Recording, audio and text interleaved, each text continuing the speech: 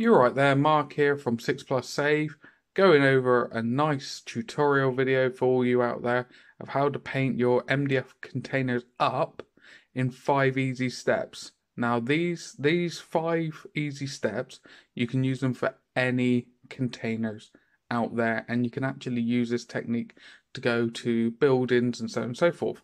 Some of you may recognize these containers from a previous video that I uploaded of the TTCombat containers. Okay, so this is the one that I actually built in the video. If I remember, I'll put it in the card up in a moment so you can actually see how these went together. But as you can see, the set of 3 went together quite nice. Basically, once you're done with these 5 steps, you have a set of containers looking like this. Now, straight off the bat, you don't have to do blue.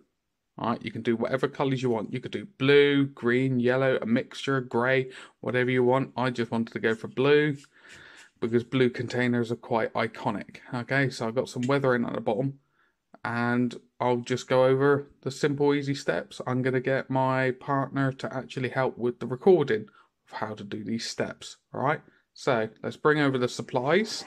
So obviously we've got the containers. That's step 1. Alright, get that back there. First step, build them. Second step, get some decent black primer. This TTCombat primer cannot fault it, as it says there, for miniatures and MDF terrain. I've had a bit of a mixed history with spray cans. Sometimes they go on sweet as a nut, other times they go on and gloop up. This stuff here, I haven't had any issues, and I've seen other YouTubers out there reviewing it, and the TTCombat stuff, it's really good value for what you get. So you need to get a black primer to make sure when you put it onto the MDF, it has a good foundation for all the other paints to go on, but also you don't want to really base coat it with watery paint because MDF will soak it up, it'll warp. That's why you want to use a spray primer. Second stage, in a minute, a silver. I had this lurking about in the cupboard.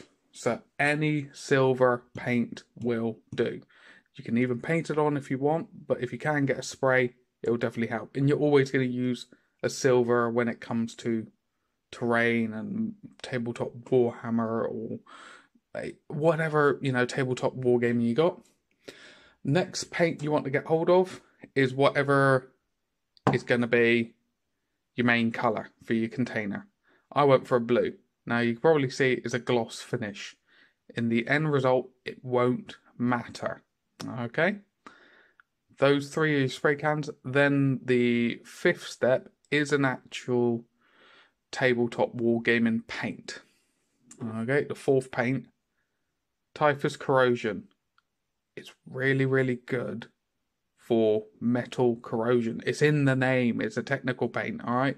I know it's Citadel, and some people may go, oh, price this, and so on and so forth. You're not going to be using a whole pot in one go.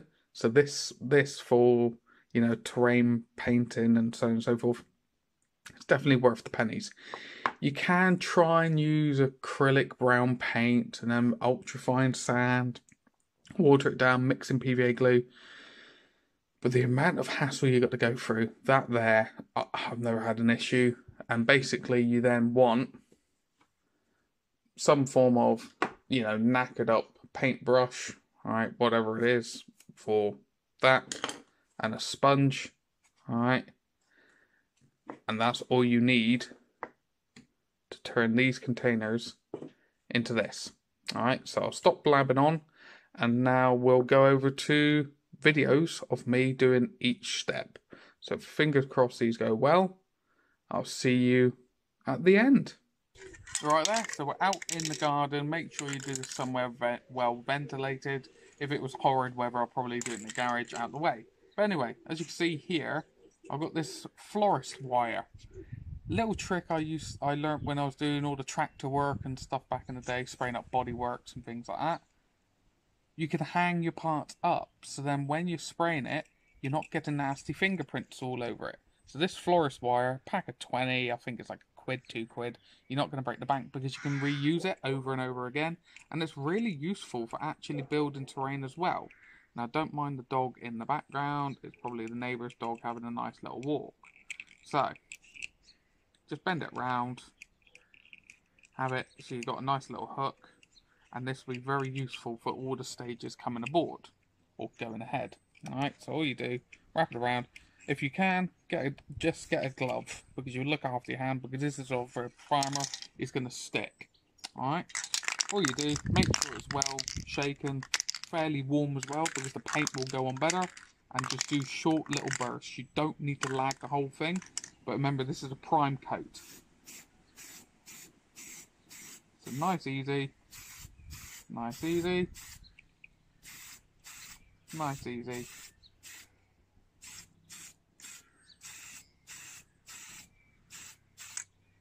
Okay. And then if you can, this is the fun bit. And because I got it on that wire, I can turn it without damaging it. And then you just hang that wherever you want. It's on a doorknob or anything like that. We'll stop it here and we'll come back on the next stage. Catch you in a sec. Alright, so we've done the prime stage. As you can see there, I've taken it off the wire. Nice and easy. Get your silver, no matter what it is, just a silver, because it's going to go underneath. As you can see, I don't need to worry about a wire because I'm not going to worry about this being black or anything on the bottom, because you're never going to see it, are you? So put it like that, however you want to do it. Glove again. Be careful with an aerosol. Obviously we're outdoors, I don't need to worry too much about a mask. Doesn't need to be 100% perfect, but get the majority of it silver. Like that. Alright.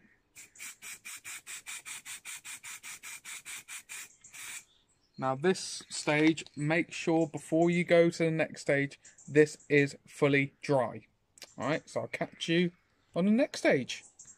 You're right there, we're back now for the final spray coat, which is the blue coat here. So as you can see, as I said, don't worry if it's a gloss finish or anything.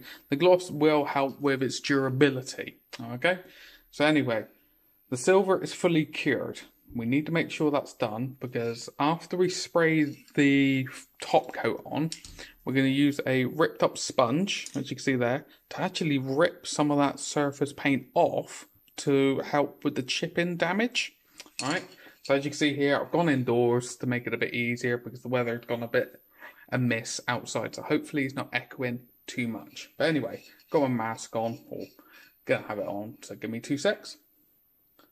Let's start. And this does not need to be perfect, alright? If there's bits of silver showing through already, you're laughing, okay? Nice, easy coat. And while it's still tacky, okay, put it down. One of these turntables is really useful. Just rip the paint off, alright? On certain bits near the edges, okay? Reason why you distorted the sponge is so you don't get like perfect like edges on it. Now I don't want to touch it too much, okay? Don't get me wrong, a little bit, it's fine, but obviously you get mucky hands doing this, but hey ho, it is all for the greater good of having a nice tabletop terrain. But as you can see, I've ripped off quite a bit, which is quite good for the weathering. And if you can, focus on the outsides. See there? That came away a little bit, that's fine. Let's rip off a little bit here. That's fine. As I said, focus on the edges, because that's where containers get battered. But as you can see, some of the silver has came away. that's fine, but that's why you let it cure as much as possible. Alright, may do one more coat.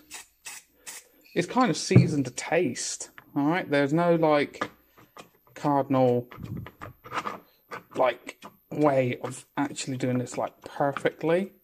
Alright, they're all going to look slightly different. Alright, there's a bit of heavy wear on that side. And a little bit there. And there you go. Alright, so there's nothing... Alright, it looks quite like, oh my god, drastic. But in the end result, it will work. Okay, so I'll catch you back in the hobby room to do the final step. See you in a minute. You're right there, Mark, back for this final stage of this paint scheme using the Typhus Corrosion. So as you can see from the previous steps, we got a nice bit of weathering on there. Nice, simple. It's nothing. No, it's not going to win awards or anything, but it's nice, simple. The gloss finish, you know, it may not be desirable, but it makes it a little bit more hardy. You see there underneath, no one's going to stare at it. But anyway, I digress. Typhus Corrosion. Shake it up well, because it's basically got very, very fine grit in it. Extremely fine. So it replicates corrosion. Alright, sorry for wobbling the camera. I need to sort out an actual tripod for it. But anyway, you get a nice coat on your naff old brush. Alright, this stuff gets into your bristles, so don't use it on your fine brush. But I've got my other container here, just for reference, so I can get them to all match. But as you can see, basically I stipple it on, okay? And you just build it up gradually, stippling it on. Nothing too fancy, because you want it to look not like you've painted it on, but it's just naturally just built up from just general wear and tear. Okay, so it's nothing too difficult. All right, this ain't some master skill. This ain't you wet blending or anything messy or mucky. But that's it. That's all you're doing. All right, see that? Nice and simple. Get it on the bottom and tap it up. See? That's it. So I'm going to do this one, and then we're going to go from there, and I'll see you in a minute. You're right there, back from doing the corrosion around the bottom. As you can see, matches the other ones. They're all going to have this, you know, nice corrosion level on it. Now, there is a bonus step. I've done all the containers now, but there is a bonus step that I tested out on one of the previous containers I got. So if you got this one here, you follow all the steps that I've done, swap the colours out, do whatever you like, you get that. But if you do one more step, you can go from that to this. Now, it may not be 100% clear on the camera, but you can see I've got some muck and grime on there. And this is from one simple little step, okay, from using a wash. Okay, so some of you may know what a wash is, some of you may not know. Basically, a wash, in a nutshell, is a very thin down paint. Whether that's oil paint, acrylic paint, enamel paint, whatever. It's just very thin down with the medium used to make the paint. So it spreads out the pigment. So if the pigment is like 100 units per so many units of medium, this would be maybe triple to 3 times the medium to pigment. Okay, so basically I'm going to just show you a minute how to go from this to this more weathered one. If you want them a bit cleaner, stay with there. If you want a bit more weathered, go for this method. Okay, so you can either use an Agrax Earth Shade, so a dark brown wash, because I know you got Army Painter Strong Tone and the equivalent for Vallejo and so on and so forth. But if you want to keep it cheap, I've made my own homemade wash for terrain. Okay, I'll be having a future video down the line how I actually made this. But all you do, obviously, you stir it up as much as you can. Same with that one. Any paint, you stir it up. I've already pre-stirred this up. This will probably explode all over me. That's the fun of using one of these lids, but hey ho, it came as a yogurt. It's a waste not want not, isn't it? Alright, so it doesn't look very great, but what you want to do is get your naff brush, get some tissue. Alright, now don't be afraid. Slather it on. Alright, you're not pin washing, you're not being very detailed with your wash. Alright, so you just lather it on. Now you may be going, oh my god, Mark, what have you done? You've lost all that detail, which I have. Not disputing, I've lost all that detail. This is what you do. It'll be common sense when you see it. Scrunch up tissue, rip off, basically, the excess. So you keep like a mottled effect, and some of the wash will actually go into the recesses. And there you go, that's all you do.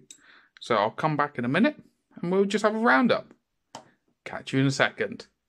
Alright, so I'm back. I've actually painted all my crates that I've got. As you can see here, hopefully it's picking it up on the camera. There's a nice bit of weathering on there. You can see the metal.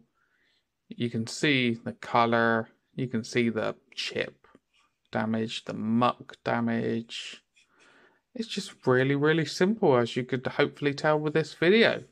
So there you go. Nice, simple, stackable, easy terrain. You know, you can't fault it.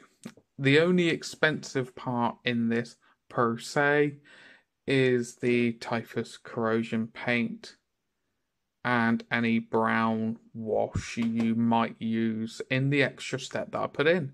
But I generally hope you all enjoyed this little tutorial.